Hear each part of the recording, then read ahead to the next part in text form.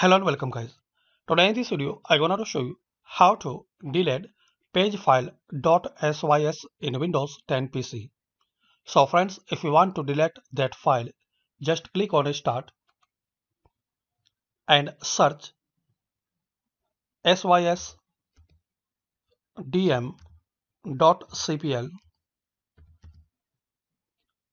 So you will see this control panel item.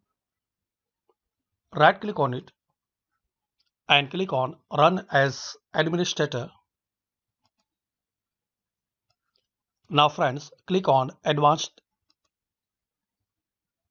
In the Performance, click on Settings.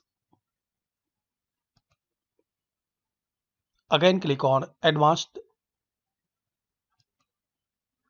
In here click on Change. So friends, you need to uncheck Automatically Manage Paging File Size for all drives. So you want to delete that folder, so uncheck this box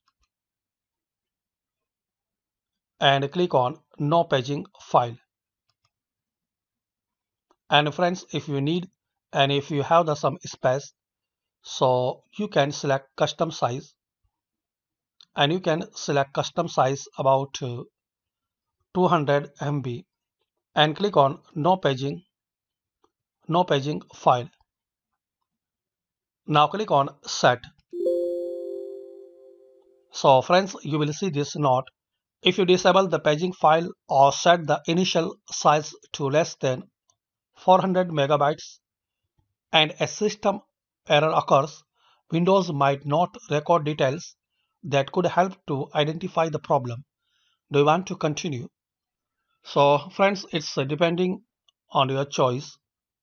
If you like, so you can make the here about custom size and you can give the 400 megabytes initial size, and also you can maximize your size if you have the more space available on your PC. But if you don't need this thing, so just click on No Paging File and after that click on Set and click on Yes. Then click on OK. Again click on OK and restart your PC. So friends, by this easy and simple method, you can delete pagefile.sys in Windows PC. Hopefully you like this video. Thanks for watching this video. Please subscribe this channel for latest update.